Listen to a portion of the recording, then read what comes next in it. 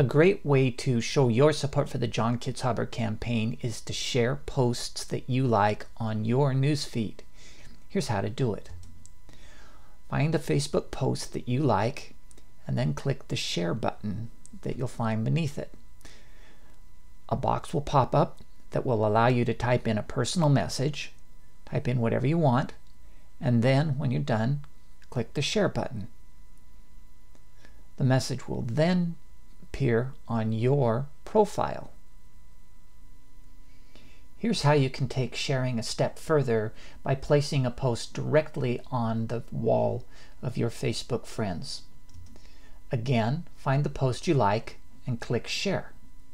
When the message box comes up, this time type in the @ sign and then, without leaving a space, start typing in your friend's name. When it pops up below the message box, click on it and the name will be inserted. Finish the message, click share, and it will be posted to your profile once again.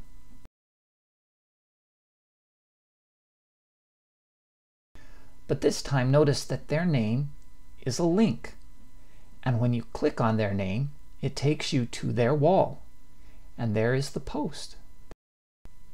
You can share a post to multiple friends' walls by typing in their names using the @ link.